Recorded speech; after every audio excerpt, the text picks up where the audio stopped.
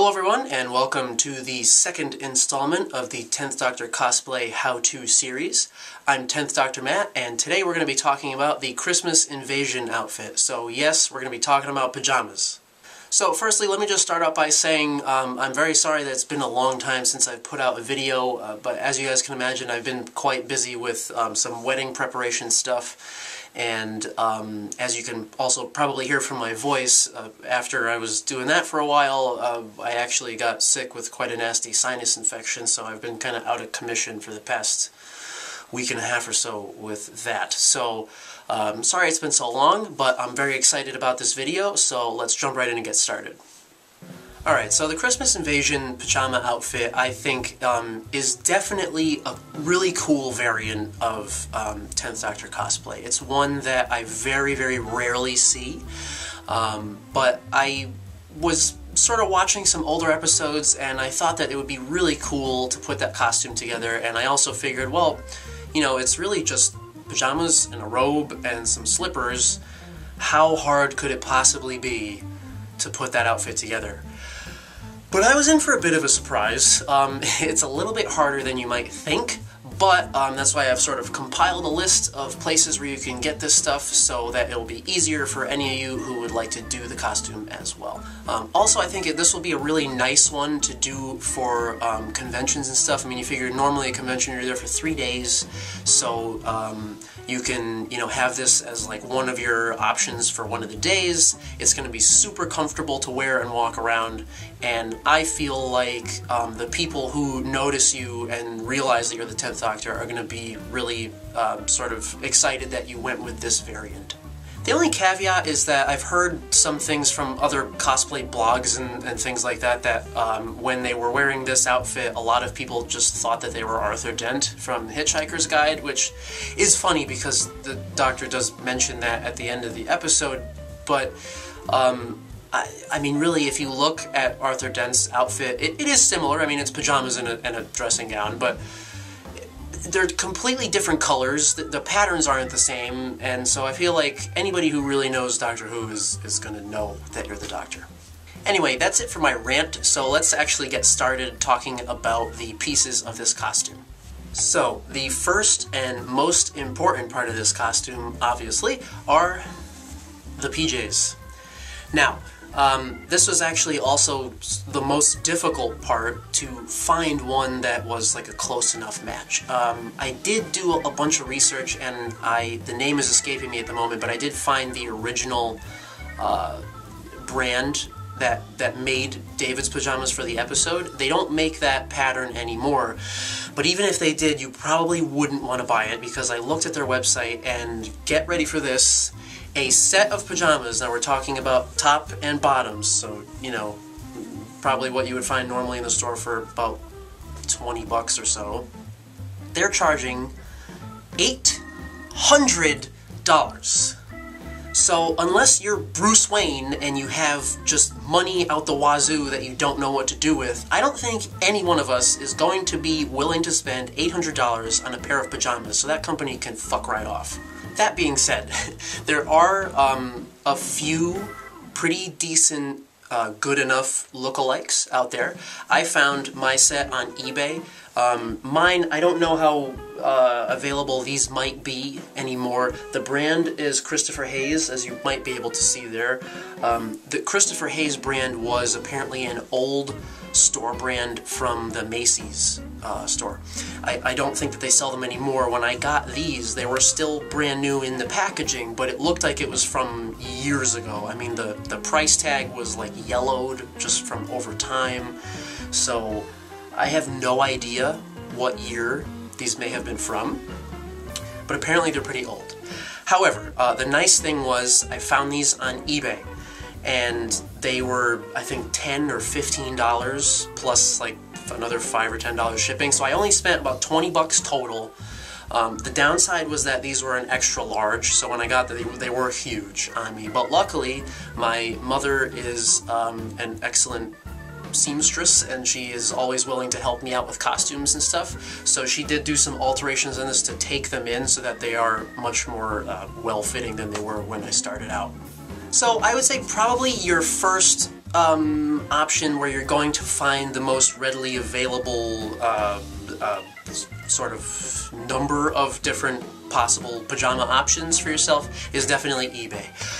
The problem is it's kind of hard. I mean, I think I ended up, my search terms were something like men's pajamas striped white or something like that, because if you word it like white striped, then they tend to be a colored pajama with white stripes versus white pajamas with colored stripes. So you have to do a little finagling and sort of play around with your search terms to come up with some white pajamas that may have, you know, like red and blue or orangey and blue stripes. So like I said, the nice part about eBay is that you can generally find a pretty good, close enough set for really cheap. So for those of us who are on a budget or are just looking to put this together for cheap, just because, I mean, who wants to spend a ton of money on pajamas, eBay is probably your best bet. However, now, so obviously mine are just close enough. So if I hold this up and we're looking at these, and I'm going to put up a shot here of the originals. Clearly, the stripes on mine are not screen accurate, but they are pretty close. I mean, they have, you know, the red stripe, obviously mine has a little blue in the center, but from far away you can't really tell. Then they have these lighter blue stripes with a decent amount of white spacing in between. So for me, this was fine, especially for 20 bucks. I really couldn't beat that. For those of you who want the screen accuracy, and if you are handy with a sewing machine, or if you know someone who's handy with a sewing machine and is willing to help you, there is a seller on Spoonflower who has made literally the perfect fabric compared to the original. So I'm going to put a link to their page in the description box below. I'm sorry I'm forgetting the person's username at the moment, but they do have on their page for this particular fabric, they have some photos of, it must be themselves or someone who purchased their fabric in the pajamas made from that fabric, and it looks perfect, bang on, amazing. So obviously that will be a little more expensive because you'd probably have to buy, I would guess, you know, maybe 6 yards or so. So if you figure at around $17 to $20 a yard, it's obviously probably more money than you might want to spend on pajamas, but if you really want to go for the screen accuracy, you have that option available. So that's definitely a good one to keep in mind. For your third option, I mean, there are always department stores, and I found just from searching online, it seems like LL Bean has a pair that is fairly close for a look-alike. I mean, there's not quite enough white spacing between the stripes, but they are the right set of colors, and I think those were about $60 or $70 total. So I mean, granted, it's a little more expensive, but not terrible, and they look okay, and they are readily available. And I'm sure that it seems like many department stores still sell men's pajama sets, so, you know, LL Bean, Macy's, JCPenney, the list goes on. So you may get lucky and find a close enough set at a place like that. And your fourth option, as usual, is always just being thrifty. I don't know how many pajama sets thrift stores may have for men. I mean, I haven't actually been there looking for that myself, so I'm not sure how the selection might be, but there's always the opportunity that you might just find a gem and you spend about $3 and you're golden. So that's certainly always an option on our list. Okay, so once you've got your pajamas, and also I just want to quickly mention, obviously I have mine buttoned all the way to the top, which David Tennant did not have in his episode, and the reason I've done it here is because the cut of these, if I leave the top button undone, it sort of folds out into what looks like little lapels, and the cut of David's pajamas was not like that. The cut of his looked more like a typical dress shirt collar, and so if I button mine all the way to the top, I get a little bit more of the correct look. So just for you to be aware of that. Just a very minor thing, I'm sure nobody would ever notice, but it happened to catch my eye while I was kind of reviewing the episode and looking at it, so just so you're aware. Also, when I'm wearing this at a convention, I wouldn't be wearing a shirt underneath, just because you don't do that with pajamas. Anyway, once you've got your pajamas, the next most important step is the dressing gown, or if you're in America, we just call them robes. I don't really know why or what the difference might be, but whatever, dressing gown is up next. Okay, so dressing gown. Thankfully, this piece of the costume is much easier to find a close match to the original than it is for the pajamas. These dressing gowns of this style are readily available in a number of places. So first I'm just going to mention a few of the key things that you're going to want to look for when you're looking for yours. Obviously you're going to want one that's navy blue. This probably looks a little bit brighter in this super bright lighting, but it is navy. It's a very nice blue. And mine is terry cloth, which is essentially, it feels kind of like a towel. Some places call these toweling robes because basically they kind of help dry you off after a shower or whatever. Anyway, so navy blue. I think the original dressing gown may have been fleece instead of terry cloth. It's kind of hard to tell. You know, I have a couple of shots that I'll put up here of a little when one was on display, so it may have been fleece. I don't know for sure, but either way, if you get fleece or terry cloth, either one has the correct texture and it will look very good in photos. So besides navy blue and fleece or terry cloth, the other thing that you really want to look for is this right here, which is called piping. Basically, many dressing gowns don't have that. They may have the correct sort of lapel look and that sort of thing, but the piping is I think kind of important because that sort of sets it apart from just the generic old dressing gown. So you'll notice the one in the episode, as well as mine, has the piping around the lapels as well as the cuffs. So I think the only really difference between mine and the original is that mine has this little chest pocket. The original does not. There's no chest pocket. But for me, I didn't really care because the rest of it looks so good that I was totally fine with having that little pocket. And I could probably remove it if I really wanted to, but it's a very nice dressing gown, so I'm not going to mess with it. So, as you may have seen when I was holding it up, the brand of my dressing gown is Howick. And I found mine on eBay from a seller called Suit Saver. This person had a lot of these in navy blue as well as a gray, and maybe one other color. He might have had black or something like that. I don't recall off the top of my head. But these robes, or dressing gowns rather, are available originally from a store in Britain called House of Fraser. The eBay seller doesn't really mention that. They just sort of say they're from a large, popular retailer and these are marked down to be cheaper, blah, blah, blah. I did look at House of Fraser's website, and I believe these dressing gowns normally from their website were $80 or so. They were on sale at the time for around $50 or $60. I don't know if they still are or not. But I had found this on eBay and it was quite a bit cheaper. So with the international shipping and everything, I think I paid about $60 for this, which probably might strike you as a little strange. It might seem a little expensive for a dressing gown, but to be honest, I love this thing. For some reason, I never really was a big dressing gown robe person. You know, I never, you know, like some people, like their dads or parent, whoever, it's like they always put their robe on after a shower, and I was never that sort of person. And once I got this in the mail and I took it out and tried it on, I had sort of an epiphany, and I was like, why haven't I been using this for years? Because it's so comfortable, and especially like in the winter time, it's nice and warm. It does actually kind of help you dry off a little bit.